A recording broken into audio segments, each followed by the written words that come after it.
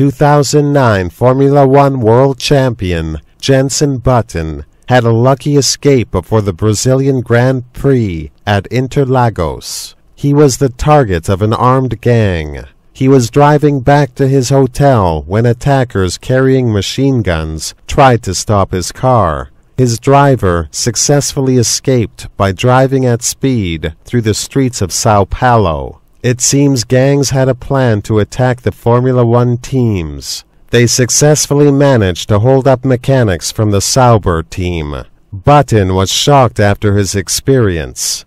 Button was extremely thankful to the driver of his bulletproof car. Button came fifth in the race the next day.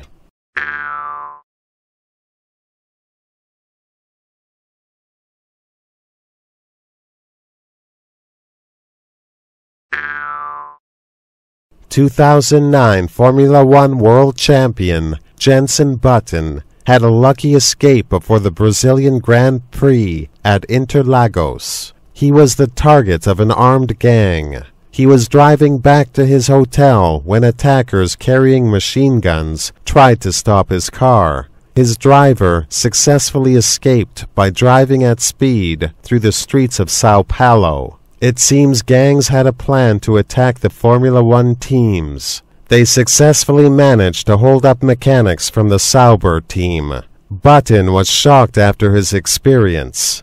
Button was extremely thankful to the driver of his bulletproof car. Button came fifth in the race the next day. 2009 Formula One world champion Jenson Button had a lucky escape before the Brazilian Grand Prix at Interlagos. He was the target of an armed gang.